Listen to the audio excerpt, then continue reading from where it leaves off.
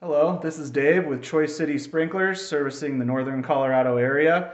And today I'm going to show you how to turn on your sprinkler system and get the water from the basement out to the outside of the house and into the irrigation. So for this project, all you need is a flathead screwdriver. And next we'll go outside and locate our backflow. What do you know? It's right here. So to start, most of the time a backflow is going to look like this after the winter. You're going to have both of these ball valves at 45-degree angles, as well as these two test cocks at 45-degree angles. That's kind of the international sign that this system has been blown out for the winter, so now we're going to turn it back on.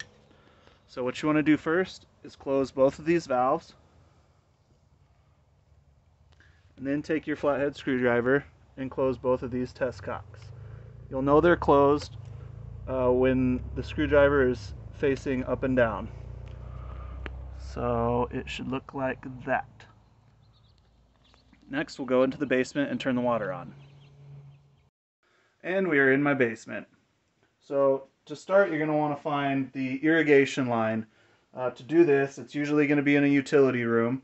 You'll locate the pipe coming up out of the house from the ground. This first valve is going to be your turn on and turn off for the whole house. Following this up, we can see this valve right here.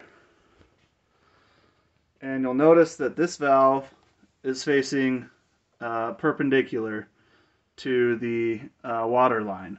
All these other valves you can tell are on because they're going straight up and down. This one is not. So make sure your drain is closed here and go ahead and charge the system. Now we'll go back outside. And here we are back outside. So to begin, turn the lower ball valve on, and then turn the second ball valve on, slowly.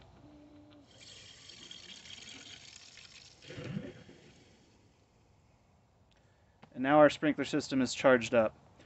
The reason that we have these two, you can see there's a little drip here, not uncommon. This test cock is not quite closed all the way.